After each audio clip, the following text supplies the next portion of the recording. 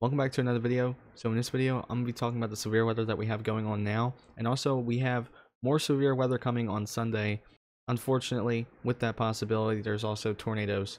So right now, if you take a look, we have a strong thunderstorm moving through upstate New York right now. These severe thunderstorm warnings say that there's nickel-sized hail in this storm and 60-mile-an-hour wind gusts. Possible impact, expect damage to roofs, siding, and trees. Now taking a look in Georgia, there's no severe weather going on right now, and hopefully it stays like that. Just last night, unfortunately, here in Noonan, very unfortunate what happened. I'm sure you heard. Giant tornado, probably EF3, EF4, swiped through the town. Mind you, population 40,000, and it was nighttime. Most people, I'm sure, were probably sleeping, so they didn't really know it was coming. 7 deaths have been reported. I'm not too sure if that's just Noonan alone or if that's the whole outbreak itself yesterday, but either way, 7 too many. Now, taking a look at the HRRR model, this storm should be mostly out of here by tonight, if not Saturday morning. Mind you, it's going to be beautiful this weekend.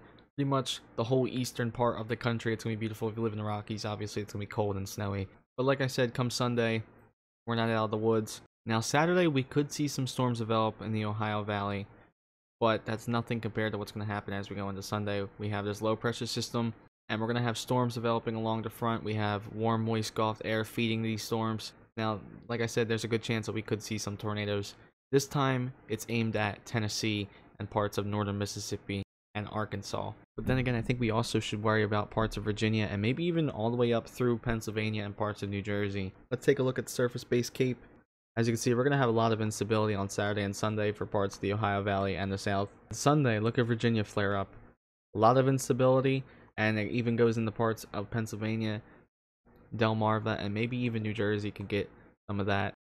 But here's my concern. As we look at the significant tornado parameter, you can see it gets pretty intense, especially in Arkansas and parts of Tennessee.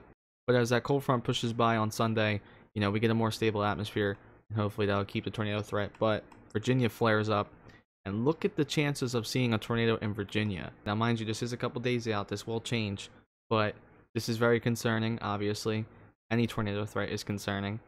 I'm going to do a box sounding in eastern Virginia, and you could see possible hazard type tornado. We have that instability, we have the warm air, we have the moisture, we have the wind shear. It's all there for a possible tornado. Yeah, I'll be sure to keep you posted. New video out tomorrow morning, so if you want to see that, please like and possibly subscribe so you can come back and watch it. I really would appreciate it. But then again, thank you so much for watching.